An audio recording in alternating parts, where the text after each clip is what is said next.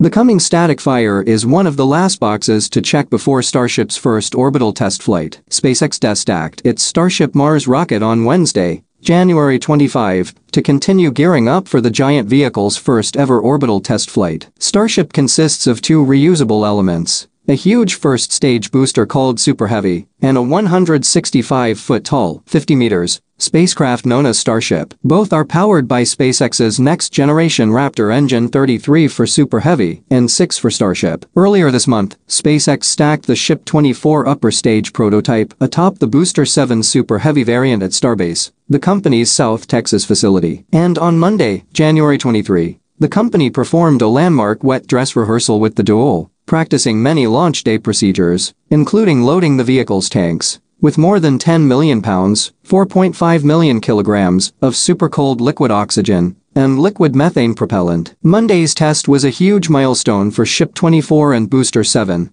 which SpaceX is prepping for an orbital test flight that could lift off as soon as next month. But the wet dress rehearsal wasn't the final box to check, as Wednesday's activities showed. Launch and catch tower destacked Ship 24 from Booster 7 on the orbital pad today, ahead of the booster's static fire test, SpaceX tweeted on Wednesday. In a post that included two photos of the work, the Starbase tower, which is about 469 feet, 143 meters, tall, will help returning Super Heavy boosters settle gently atop the orbital launch mount after liftoff, which explains the in-catch part of its name. The coming static fire test, a common pre-launch trial in which engines are briefly ignited while a vehicle remains anchored to the ground, will engage all 33 of Booster 7's Raptors, SpaceX explained in a Tuesday tweet. The booster has test-fired a maximum of 14 of its engines simultaneously. Ship 24 ignited all 6 of its Raptors during a static fire in September 2022. Static fires are done separately with each vehicle in a destacked configuration for safety's sake. So, if something goes wrong during a Booster 7 firing, Ship 24 won't be damaged. SpaceX hasn't said when the 33 engine test will take place,